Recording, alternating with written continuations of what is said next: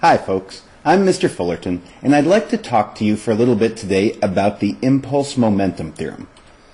Our objectives are going to be to derive the impulse momentum theorem, to use impulse to solve a variety of problems, and to interpret and use force versus time graphs to help solve impulse momentum problems.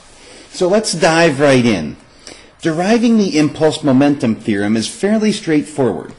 If we start with what we already know, that impulse, J, is a change in momentum, which is therefore a change in mass times velocity, you then realize that really most of the time mass isn't changing, it's the velocity that's changing. So we could rewrite this as m delta v. Now what we're going to do is we're going to do an old math trick.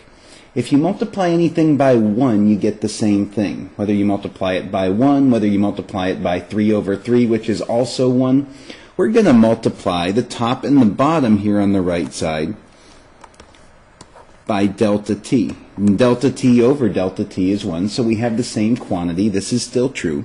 But with a little bit of rearrangement, if we look here, we have delta v over delta t. We can rearrange this now to say that impulse is delta p, which is now m, a, acceleration, delta t, because delta v over delta t is your acceleration.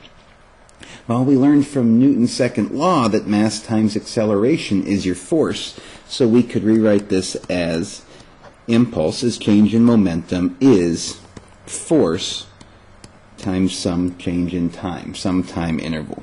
And that is the impulse momentum theorem. J equals delta P equals F delta T. What it's really saying is when an unbalanced force acts on an object for a period of time, a change in momentum is produced, and this is known as an impulse. So impulse J is a change in momentum, and that occurs when a force acts on an object for some period of time. This is a very useful equation, and I'll show you a couple ways we can use this. In our first problem, a tow truck applies a force of 2,000 newtons on a 2,000 kilogram car for a period of 3 seconds. First, let's find the magnitude of the change in the car's momentum. To do this, we recognize that the change in momentum from the impulse momentum theorem is force times time, which is going to be 2,000 newtons, our applied force, which was applied for a period of 3 seconds, which gives us a total of 6,000 Newton seconds. By the way, a Newton second is equivalent to a kilogram meter per second, because a Newton is a kilogram meter per second squared times a second. Square and the second cancel out, and we're left with 6,000 kilogram meters per second. The units are equivalent. They work out. Very convenient here. Now, for part B, if the car starts at rest, what will be its speed after 3 seconds?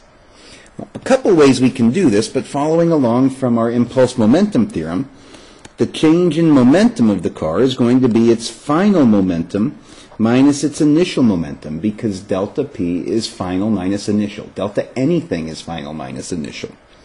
So that's going to be mass times velocity final minus mass times velocity initial.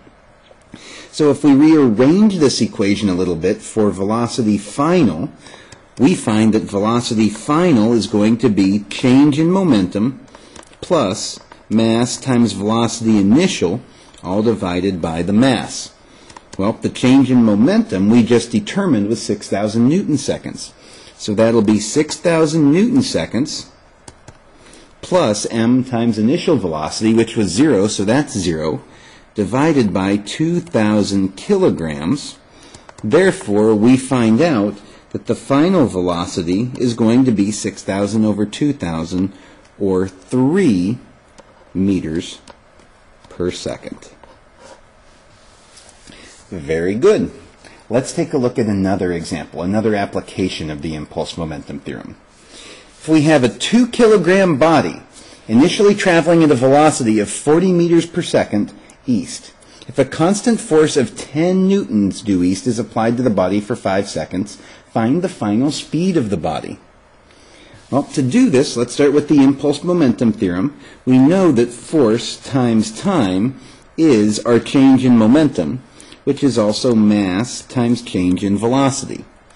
Therefore, change in velocity is the final velocity minus the initial velocity, or, in this case, with a little bit of rearrangement, force times our time interval divided by the mass.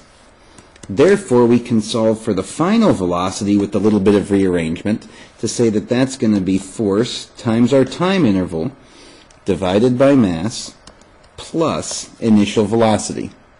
Now we substitute in with units. Our force was 10 newtons. This was applied over a time interval of 5 seconds. Our mass is 2 kilograms, and the initial velocity of our object was 40 meters per second. So 10 times 5, 50 over 2 is 25, plus 40 is going to give us a final velocity of 65 meters per second. Answer C. Another application of the impulse momentum theorem. Let's see if we can't go a little bit further. A motorcycle being driven on a dirt path hits a rock. Its 60-kilogram cyclist is projected over the handlebars at 20 meters per second into a haystack.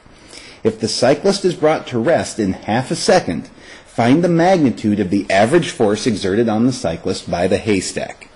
Another application of the impulse momentum theorem.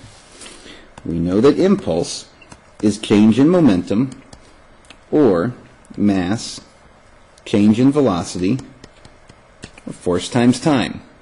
This is just going to tell us then that if we rearrange this, that we can get the force equal to mass times change in velocity divided by time.